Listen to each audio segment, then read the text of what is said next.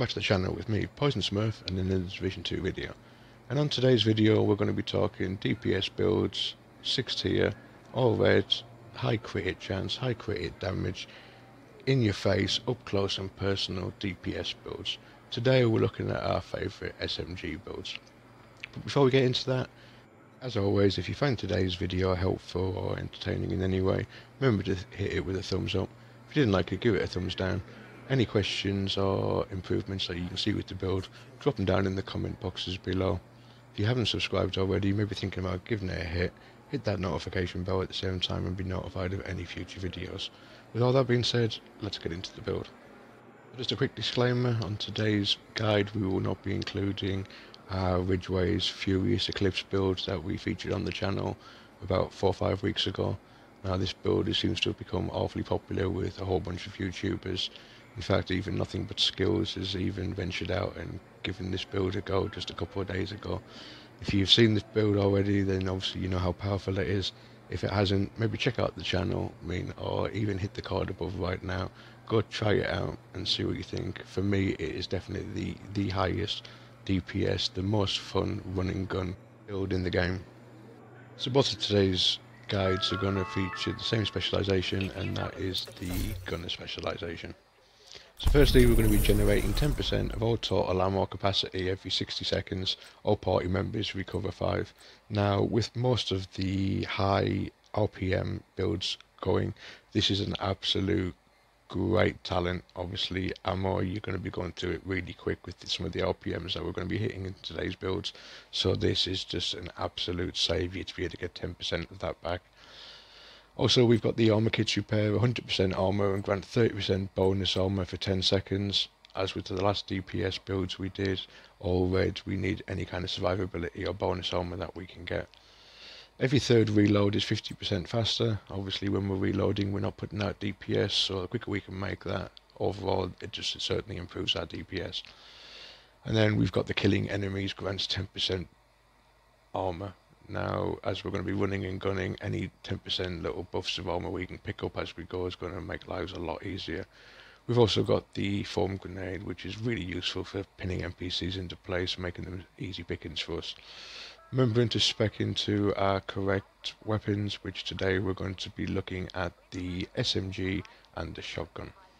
You can see at the top we've got the minigun specialisation, we've got the foam grenade, we're running the pistol, we're running the TDI card 45 for the extra skill tier. Not that we'll be using it, but as I always say, it's my favourite pistol.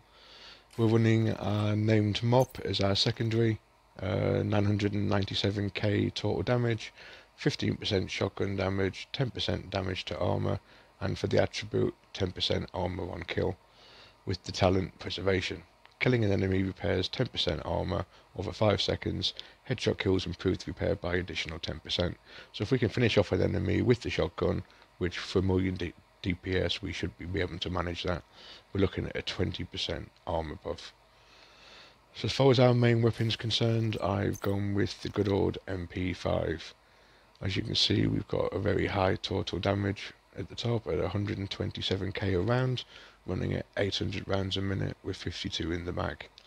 As far as attributes are concerned, we've got maxed out 15% SMG damage, 21% crit hit chance, 10% damage to targets out of cover, and with the talent Ranger, amplifies weapon damage by 2% for every 5 meters you are away from the target. Now, this talent is okay. Preferably, I would rather up close and personal, where I can kill an enemy within 7 meters, giving me a 30% damage bonus. But unfortunately, the rolls on me just haven't been kind with regarding that. I do have a vector rolled that way, but I just find that the MP5 is probably if not one of the most accurate submachine guns in the game. I mean, you're going to be landing every round from the magazine. It's really that good, and it hits so hard. So looking at the build, as you can see, we've gone with the 4-piece Hunter's Fury, a Sokolov chest with Intimidate, and the Memento bag. So we'll take a quick look at the mask first. As you can see, we've gone with the Hunter's Fury, so we've got the 4 pieces. So we've got the 2-piece bonus, 15% shotgun damage, which we're running as a secondary, 15% SMG damage, which is our primary. 3 pieces bonus, we've got the 20% armor on kill, so as we're killing, we're stacking armor as we go. We're getting 100% health on kill also, plus we're getting the 4-piece bonus, Apex Predator. Enemies within 15 meters receive a debuff, amplifying your weapon damage against them by 20%. Killing a debuffed enemy with the weapon disorients other enemies within 5 meters and amplifies weapon damage by an additional 5% for 10 seconds, stacking up to 5 times. So that's an additional 20% damage we're getting for being within 15 meters of them. And then obviously as we're killing enemies, we're getting an additional 5% again, stacking up to 25 times. So that just for that 4-piece alone, you can be looking at like a 45% amplified weapon damage, which is crazy. As well as the armor on kill and the health on kill. It's just a dream come true. So looking at the attributes, 15% weapon damage, maxed out crit hit chance, maxed out crit hit damage. Go down to the holster. As we can see, 14.3 weapon damage, 12% crit hit damage. We go across to the knees. We got 13.2 weapon damage, 12% crit hit damage. Quick look at the gloves. 12.3% weapon damage, 12% crit hit damage. Now, if you wanted to swap a few of these pieces around, you could change a couple of the weapon damage procs if you wanted to run armor instead, if you like. But the fact that we're running the Memento bag, even though we're running all reds, as you can see, it's giving us 1 blue stat for our armor, so we're still effectively got 900k armor, so we're not too squishy. But saying that, as well as the bag, we're getting the 14% weapon damage, as well as the armor core at 158k, as well as a skill tier, with the attribute 11.7 crit hit damage, and the talent kill confirmed. So for you guys that don't know, as you're running around and you're killing enemies, for every red attribute you have on your build, you'll be looking at an additional 5% weapon damage. For every blue attribute, you're going to be looking at an extra 10% bonus armor, and another 5% skill efficiency for any yellow attributes. So looking at our build, as you can see, we're running with 6 reds, so we're going to be getting a 30% weapon damage bonus per stack. We've got 1 blue coming from the Memento, so we're going to be getting a 10% bonus armor stack, and we've got 1 yellow, so we've got skill efficiency, even though we're not running any skills. But before you know it, I mean, your armor is stacking up, your weapon damage is stacking up. These can get up to some ridiculous numbers. So now that we've covered the bag, we're looking at the chest. Obviously, like I said earlier, we've gone with the Sokolov Concern. The 1-piece bonus, 10% SMG damage. Core attributes, 12.3% weapon damage, 4.6% crit hit chance, 12% crit hit damage, and the 11.6% crit hit damage mod, with the talent Intimidate.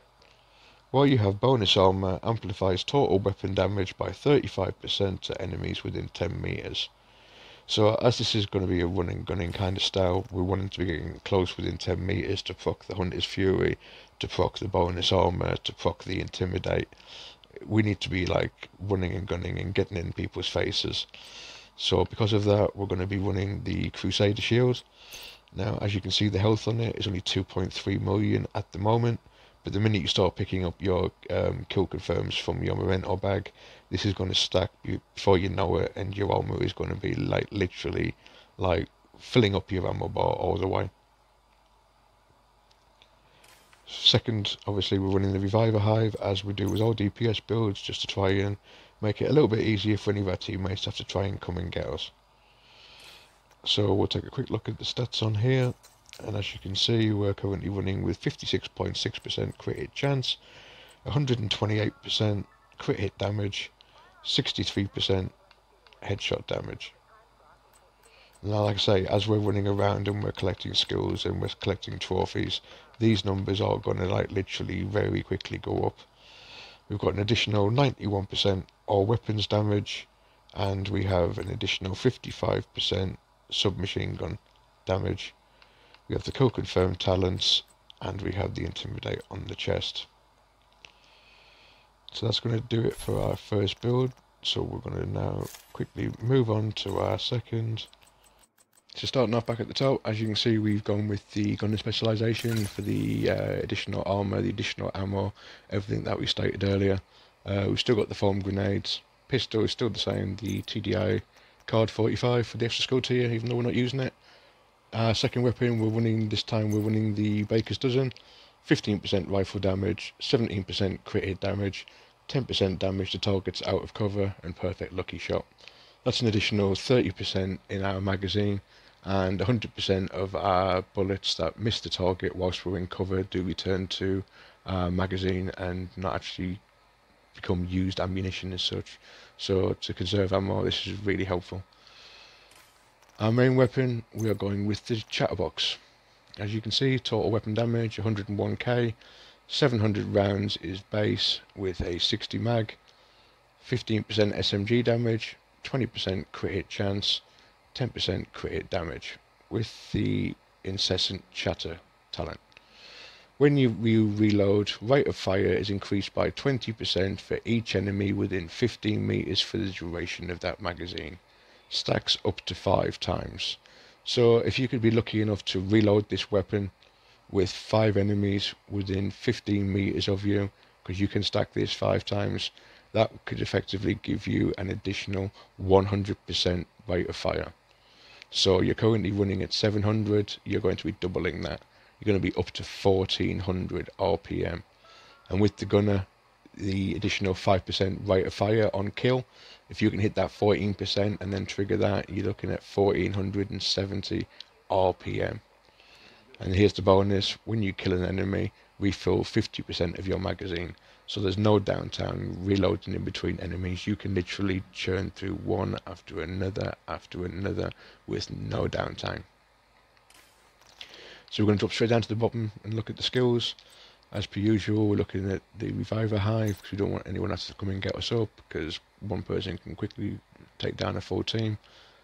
We're also running the Crusader Shield, same as last time, about 2.5 million give or take health on the shield, but that is going to be stacking very quickly because once again, as you can see, we're running the Memento bag. Exactly same principle as before. Any extra red attributes that we're running, we're going to be getting an additional 5% weapon damage bonus. Any blue cores we're running, we're going to get additional 10% armor. Any yellows, extra skill tier. Attributes exactly the same as they were before, 14% weapon damage, armor, crit hit damage.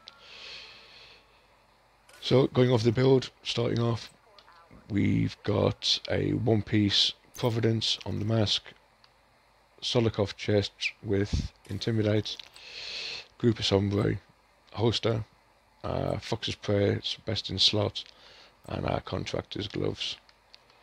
So just going over the numbers quickly, as you can see, the one-piece Providence, 15% headshot damage, get an additional 15% weapon damage, 12% crit hit damage, 6% crit hit chance, and 11.8 crit hit damage mod.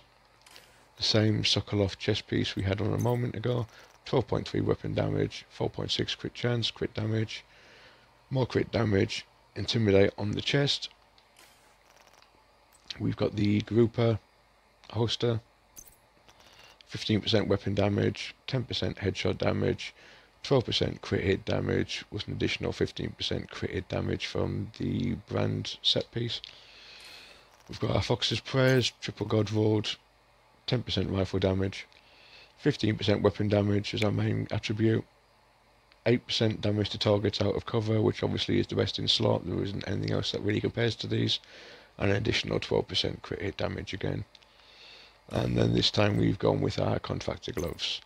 Now, yeah, it's a 10% LMG buff with regards to the brand set, but the main reason we're here is the 8% damage to armor. Once again, there's nothing better in the game. Once again, these are best in slot, with an additional 15% weapon damage and 4.7 crit hit chance.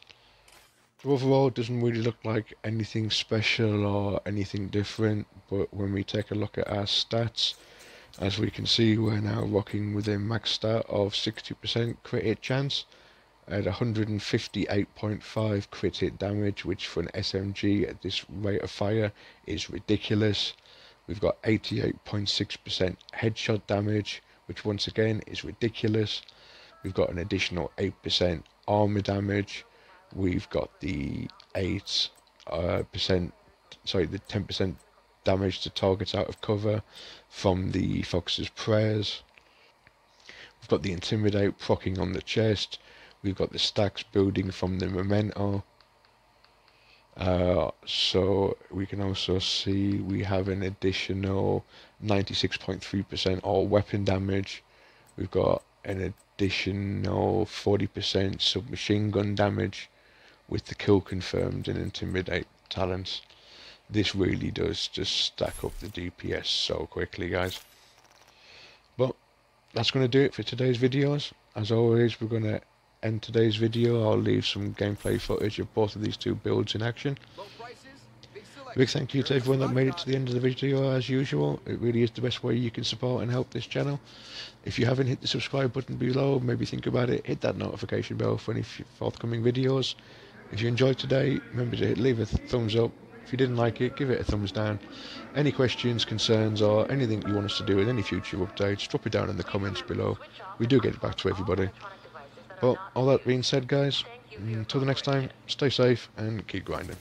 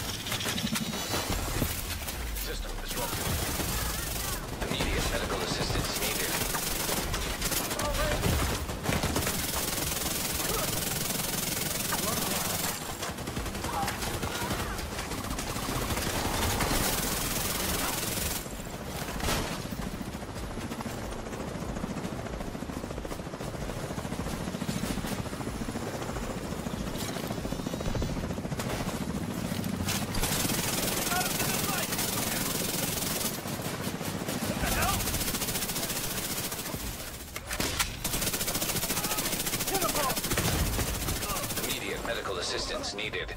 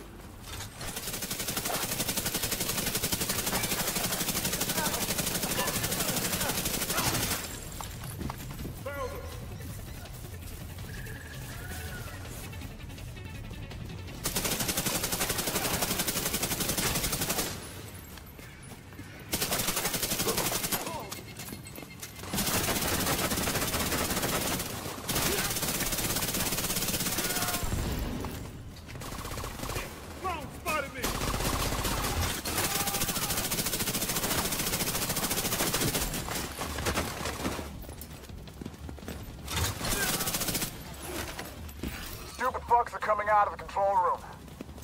Get in position. We got them right where we want them.